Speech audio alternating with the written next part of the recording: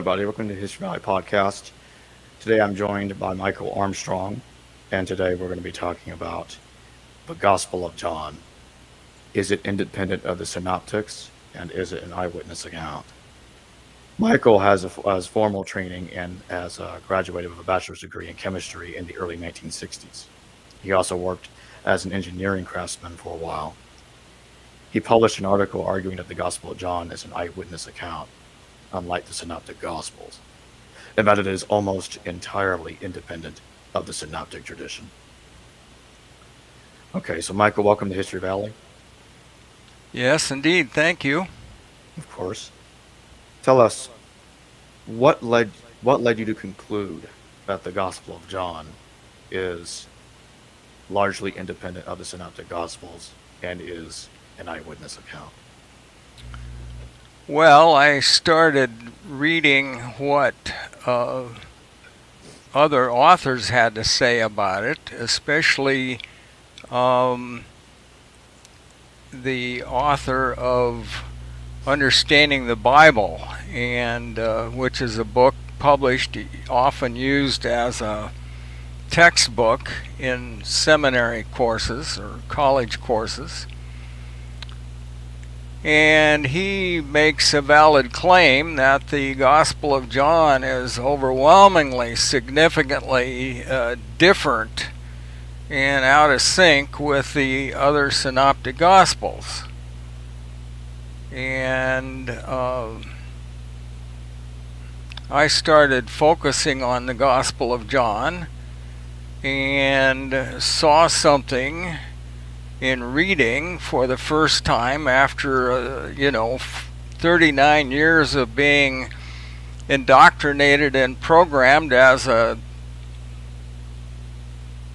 conservative Christian, a fundamentalist Christian. That all blew away for me, and I threw the whole thing out. And then I realized I had not done due diligence by listening to the J person himself, or Yeshua, which was his real name. And so I began to read the Gospels again. And I read the Gospel of Matthew and I got discouraged. And I read the Gospel of Mark and I got more discouraged. And I read the Gospel of Luke and I got really discouraged. And I read the Gospel of John and I got encouraged. Oh my, I just happened to have the acumen or consciousness of recognizing the pattern. So I reread those Gospels and the same pattern held. Why would I get discouraged and more discouraged and more discouraged by reading the synoptic Gospels and then get encouraged by reading the Gospel of John? What made you become more encouraged from the Gospel of John? What's in there that caused? Well, that's hard to explain. On one hand, how my mind became less foggy and more open to what was actually being said. But the real answer is that at some point I took the inward journey to see how bad it really was in terms of my own character and my own integrity. And it was pretty bad. I didn't like what I found.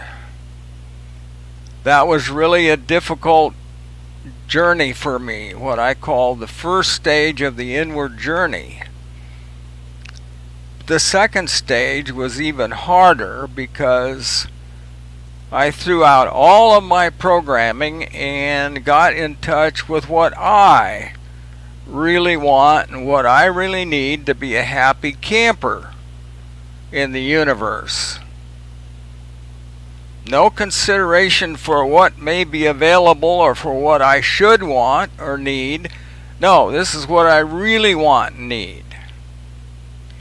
So what is it exactly in the teaching of the Gospel of John that convinced you it's an eyewitness document? Okay. Pursuant to what I just said, I found in reading the Gospel of John in that context that John has the J person offering to me, to us, what we really want and what we really need. And so ultimately I distilled out 10 reasons for why it is more reasonable to accept the Gospel of John than to, as an eyewitness, than to not accept it. There's another thing I like to address to the audience in case they're not understanding. So you are clearly not a believer. You're not a Christian. I am certainly not a Christian. So what is it that you're trying to say about the Gospel of John, even though you're not a Christian? What is it that you find so believable in John's Gospel that you can try to be very specific about it? Okay. It is not my role to try to convert or convince. At this point, I only want to share information and perspective. The Gospel of John is offering what is called the Gospel or the Good News, which no one believes. And John remarked about that himself very clearly in saying no one believes what the J person was saying. Now, the J person is clearly saying, regardless of whether it's true or not, that's a separate issue, but the J person is clearly claiming that he came that we might have immortality, life without end, as well as other dimensions that we might want, that we do want, such as not being victims in the human condition, triumphing over the human condition, becoming empowered, becoming equal to the Creator. Oh my, that's a blasphemous concept. And yet I'm a father and I have a son, and at some point I extended equality to my son in peership. And if I tried to abrogate that, he wouldn't have anything to do with that. He would laugh at me. He would laugh at the idea that I'm superior to him. What is it that, where in the Gospel of John does it specifically make clear that it is an eyewitness document? Well,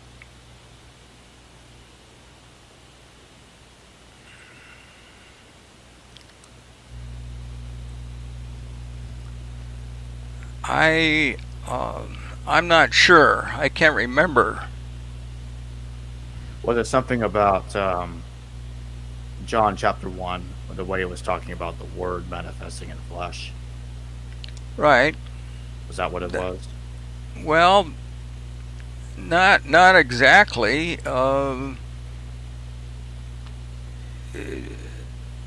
first thing John deals with is the philosophical issue of what the Logos really is. And I hear him saying that the Logos is the voice of reason.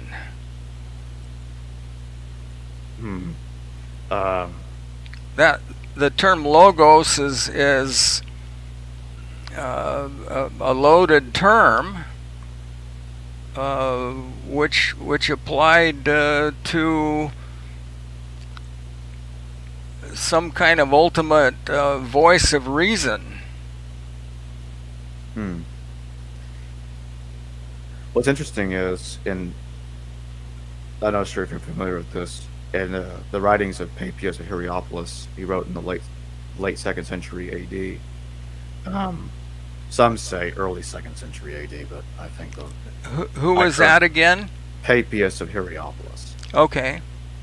Papias did talk about John writing the sayings of Christ, a collection of sayings of Christ, before the Gospel of Mark. Would you say that that could have something to do with what you were saying about John's Gospel copying from an eyewitness account, perhaps? I had a really hard time following what you were saying, but my understanding is that the Gospel of Mark is used as the foundation for the Gospel of Matthew and the Gospel of Luke. Both Matthew and the author of Matthew and Luke added a lot of material, but 90% of Mark is included in both of those other Gospels. That certainly isn't true for the Gospel of John. And I think most scholars understand that John was the last gospel written, and I think that it was written when John was in Egypt. John ultimately wound up in Egypt. Well, so, since you don't think that Mark, Matthew, and Luke, the previous three Gospels, are eyewitness text, but you think John is, even though he's the last Gospel, writing way late in the game, are you saying that John's Gospel is he incorporating eyewitness material, but was not a direct eyewitness himself?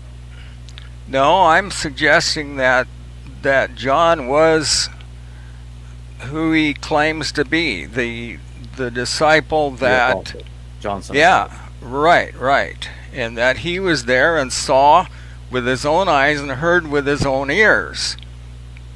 But his message and understanding of what that was all about is so radical, it's unbelievable. Nobody believes it.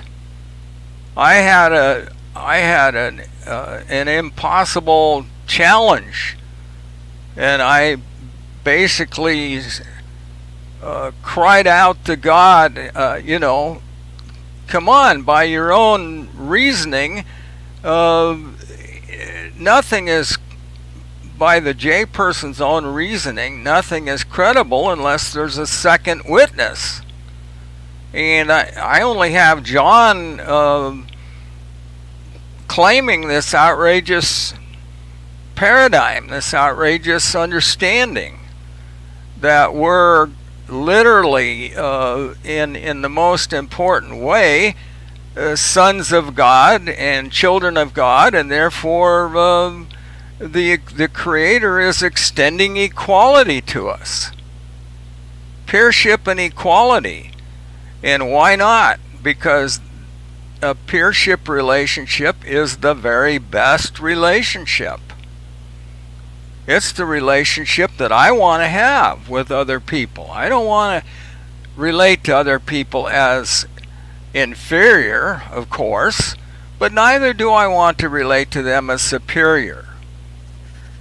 And I certainly have a peership relationship with my son. So do you think that let me rephrase that. So you must think that the author of John's Gospel, whom you identify as John the Apostle himself, is, you think that John was alive, knew Jesus Christ, and he was aware of him, therefore he's an eyewitness, and you think he lived long enough to write after the Gospel of Luke? So in other words, let me add to that to make it more understandable. How long do you think the Gospels were written after Jesus, on top of what I just asked you? Okay, I'm the volume that I'm getting from you is a little bit too low for me to clearly follow what you're saying. I'm really close to the microphone, so I don't. Okay. Let me try to. I'll re-ask the question. Raise my voice. Is this better? Yes. Okay. So since you think that John is an eyewitness to Jesus and his teachings when he was alive, and you think he lived long enough to write after the Gospel of Luke, I therefore ask you, how long did it take for the Gospels to get written after Jesus? In other words, what is the distance chronologically between when the Gospels were written and when Jesus died? How many decades? I think scholarship generally agrees that John was written about 40 years later. Okay. Which would have made John approximately 60 years old, or 60 to 65. And what about Mark, Matthew, and Luke? Well, I've already stipulated that Matthew and Luke were largely based upon the Gospel of Mark, and so they were developed sometime between when Mark first was chronicled and before the Gospel of John was written. Okay. The Gospel of John, how, from your point of view, how different is it from the synoptics, and how is it more compatible with what the historical Jesus said, not just being an eyewitness document? Well, significant aspects of John are that John deals with the real issues. His document is not just documental. He is not just providing a chronicle of aspects, but he's dealing with the real issues, the salient issues, the ultimate issues. What kind of issues is he dealing with? Well, the issue of what is it all about? The issue of life. I mean, we're born in the human condition. We grow, we mature, we age, we start to decline, and we die. Is that it? Is that what the universe has to offer to us? Are we just temporary meat sticks with a shelf life and no other option? If that's true, then the whole concept of a God worthy of the term, or a creator, or a father, is ridiculous. It's absurd.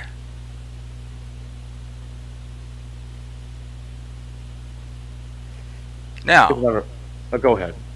Now, the people have, in 40 years of discussing these issues, and going to the seminary and talking to theologians and philosophers and scientists and friends and whoever was willing to engage in a serious conversation with me, the objection has always been raised, well, Michael, nobody believes that. Okay, exactly. Nobody believes it. And that was a claim by John. Well, if John's understanding and perspective of the J person, his message and his rationale for coming, his portrayal of the real creator, his claim that he was the real creator, if that's all true, then there's no mystery as to why nothing good is happening, why we're still languishing 1,300 years later. That's according to the revised chronology, which I buy into. We're still languishing under the human condition, and we're living in a world exploding with just so the audience can get some clarity here. You're talking about Gunnar Heinsohn's chronology, correct? Yes, right. Largely Gunnar Heinsohn. Yeah. I think Sean might be joining us in a minute, but here's another question I have for you in the meantime. Okay. Do you think that John had got into arguments, perhaps heated arguments, with the authors of the synoptic gospels and non-eyewitnesses? Well, let's just say something like Paul in his epistles coming into conflict with Cephas, James, and John, the pillars of the church. Okay. One of the great issues is what happened to John and what happened to Thomas. The instructions of Jesus, or I want to say Yeshua, were kind of simple and straightforward. We were supposed to believe what he said and love one another as he loved us. Well, that's really, the second part is a really difficult thing to do when everybody's on a different page and everybody's got their head into a radically false paradigm of reality, of creation. We're living in a world exploding with different ideas now. The noise level is going way, way up. So, but John and Thomas are clearly out of sync with the other 12 disciples, or the other 10 disciples, and of course there were many disciples, and the 12 is a kind of an arbitrary thing, and it was kind of defined by themselves, not by the J person. So the bottom line, though, is that for whatever reason, Thomas went off to Ceylon and John went off to Egypt. Even the two of them couldn't hang together and get along. So John had almost no part in the early development of Christianity in Jerusalem. What do you think about the statement in John 10:30 when it says Jesus and God are the same guy? I and the Father are one. Okay, that should be translated, I and the Father are unified. Not that they're the same identical agency. The paradigm that I think makes the most sense is that the J person was the originator of all things, but in creating other human beings, that's of course given that the creator is totally and only human in nature,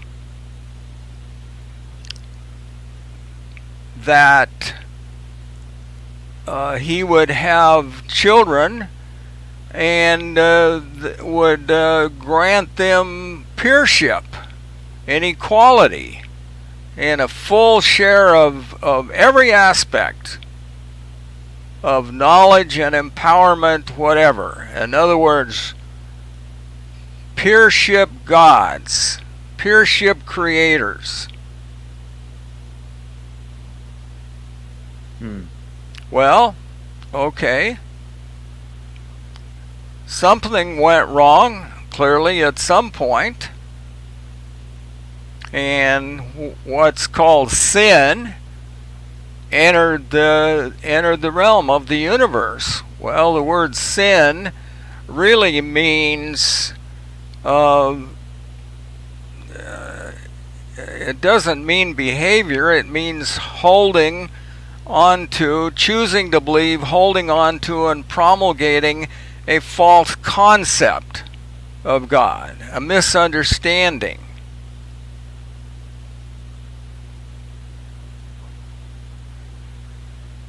What do you think the reason was that Jesus was crucified? Okay. There are different answers to that question. They're all related. The J person or Yeshua was not successful in having his message received. From my perspective, the disciples, which were largely self-chosen, they chose to follow him. He did not single them out. He singled out a couple of them, but he didn't do anything more than invite them to follow him. But the disciples were spiritual morons. They never did understand what Yeshua was saying to them, and John and Thomas both make that clear. By the way, we need to introduce the concept that Thomas also wrote an entirely independent and eyewitness account of what Yeshua said. So you think Thomas was written by the actual Thomas? Absolutely.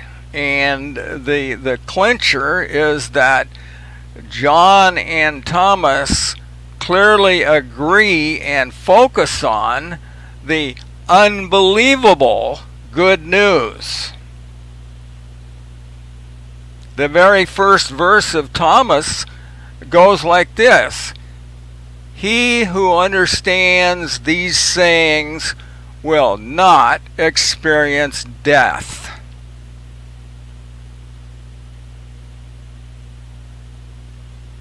Oh my.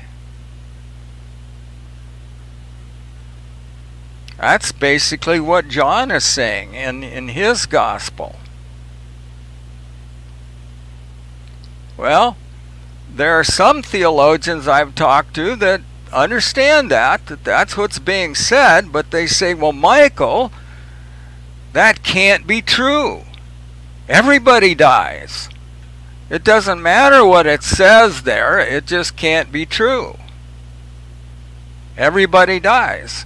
Well, on the other hand, nobody is really listening. Nobody is following the instructions.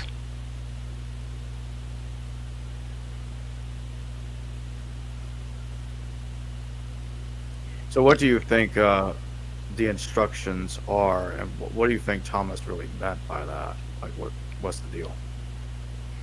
Well, I think Thomas was getting right down to it, and I think that he meant what he said, that literal immortality, fulfillment, empowerment, what I call the if I see you package. Imminent fulfillment, immortality, safety, security, equality, empowerment, unity, and society. The total package is available to us. If it isn't available to me, I'm not a happy camper. The universe is a bad place, and there's no such thing as a God worthy of the term. Sean, Hey, what's up? you got anything you want to say? Well, I mean, I jumped in late, so I'm kind of hearing what he's saying, and we have these discussions a lot. Um, and Michael has a site. Did you mention your website, Michael? No, I have not. Well, his website has 600 plus articles and papers subdivided into different categories, not exclusively dealing with the Gospel of John and the Gospel of Thomas, but it's like a conglomerate, if you want to call it that, of historical information that we should read to ask ourselves questions, if you will. There's a lot of things that people that even come on this channel just aren't aware of that we might be aware of because of the extensive amount of research we do. Some people are exposed to certain things, but I don't know if we've looked at everything we possibly can to try to, put ourselves as human beings into a like context of what is this? What's really going on? What's really happening right here? Either we're a happy accident from Big Bang science, or then we're a creation from a god or by a god or even a creator that just doesn't care at all. If you really are real with yourself, we're born into a different world that just doesn't care. We can't do anything as human beings to stop natural disasters, from people killing each other, if you will. We have no control over that. We're victims. There's nothing we can do about it. So if there is a God in the universe that's worthy of the title, it doesn't seem like there is one, because it doesn't, at least from the biblical narrative, it doesn't encompass all of the character qualities that a God should have. So whereas even myself personally, let's just make it real easy. I have children, and my children are, my oldest daughter's almost 30, 23, 18, and 13. Do I want my children to be my peers eventually? Yes, I do. I know I'm their father, but my goodness, I'm getting older, and my younger sons are surpassing me in their physical nature. And I would hope that we'd be on equal grounds eventually as far as our intellectual nature. And that's what I want. I don't want my son and my children to be under my authority, so to speak. I want to be equals with them, intellectual equals. Well, does the God of the Bible want us to be intellectual equals or spiritual equals with him? Doesn't seem that way.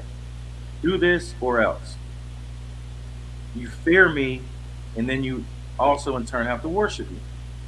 I mean, those two concepts are even incompatible. I don't know if Michael talked about that.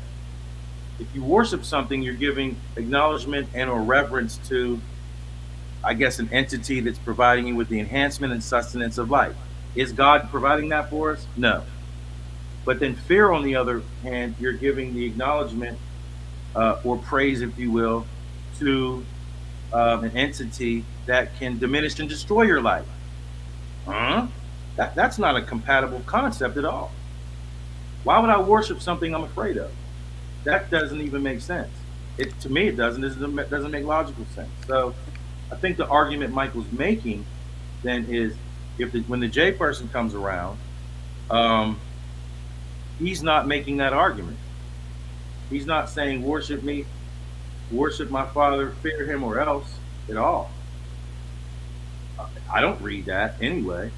Then it comes down to, well, yeah, why would the J person resurrect a person that is dead just so they can age, decay, and die again? I would be like, well, don't resurrect me. I would be mad. I would be really upset. Like, why'd you do that? If I am just going to age, decay, and die in this indifferent world, I don't want that. I would say, leave me alone. Or then, making a philosophical argument, let's say, because Christians believe that the J person's coming back, and there's going to be some sort of resurrection. Well, if I'm already dead, please don't resurrect me. Why? For me to be a participant in a hierarchical rulership where the J person's at the top of the food chain, and you trickle down to some type of government system, loosely like 144,000 and then a multitude. Well, that's still a dictatorship. Why would I want to be a part of a dictatorship? There's just questions, but then at the same time, the world is screwed up. Why would a creator put us in this position? People die from cancer, automobile accidents, all kind of stuff, mass shootings. I mean, excuse me, but something seems wrong with that picture. And we do have to ask ourselves these questions. I think, anyway. What's really good with this stuff? And they're just questions. It's not a negative pushback, but they're still just questions. I think that's what, me and Mike will talk about this stuff all the time, amongst other topics, but we do talk about this stuff. But most people won't even bring this stuff up and even ask themselves these questions. Go ahead, Mike. Yeah, if I may interject, I was happy to hear Sean reflect much of what we've talked about and the conclusions I came to. I wanted to interject some information about the ificu.com site, in that the 600 plus articles on that site cover my attempt to understand almost everything. All the ultimate issues and crucial issues, and Sean and I and a couple of other guys have made a concerted attempt involving the four of us on conference calls to identify and sort out a few hundred ultimate and crucial and really significant issues, and come into unity on what we think and what we believe about those issues. That's felt really good. Right. I have one more question before we go. Do you think, besides the Gospels of Thomas and John, do you think there are any other independent texts out there, eyewitness sources? I am reticent to say no, but there aren't any that I can identify as such. Okay. Well, thanks for joining me today, Michael, and Sean. Thank you as well. Yeah, one last thing. Now, I didn't get around to portraying what I think are the 10 reasons for accepting the Gospel of John as an eyewitness account, but those can be found on the IFICU site. Also, real quick, it's IFIC and then just the letter U, ificu.com. Yeah, IFISEEU.com. Go ahead, continue. I'm sorry. I kind of interrupted. You said you had the top 10 reasons why we should look at the Gospel of John as an eyewitness account, and I'm looking at just some of the comments in the chat. I wasn't asked to be bought here. Did anybody ask to be bought here? No, we didn't ask to be bought here. We're here though, and why should I be held responsible for something I had nothing to do with? How am I on the hook for what we would look at in the Bible as things that happened in the past? I had nothing to do with that.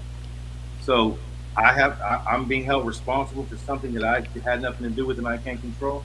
To me, that's another incompatible paradigm. How is that possible? I'm not available for that. Personally, I'm not available for that at all. I'm not going to be held responsible for something that I had nothing to do with. And then, or else, follow this, or else. No, that doesn't work for me. I'm not available for that. I'm really not. So, like Michael, I don't know if he said, if we're going to believe anything, we have to believe the best. We have to, and start to look at things real critical to narrow and whittle down to, well, what is the best? What would be the best scenario? Because what I'm reading in the scriptures isn't the best scenario at all. It's not the best scenario. It doesn't empower us at all. It leaves us in the state of, again, being a programmable meat stick that's just going to age, decay, and die. There's nothing else to it. That's pretty straightforward, cut and dry, in my opinion. I'll let you continue, Michael. Yeah, right. I have this burning thing inside of me called idealism. And rather than try to suppress my idealism or stifle it, I've gone the other way and tried to expand it and enlarge it to what its limits are. And that's how I came up with the "if I see us" paradigm and package. That's how I was able to see a completely different understanding of the Gospel of John and the Gospel of Thomas, what the J person was claiming and saying and trying to portray in his life and ultimately his crucifixion.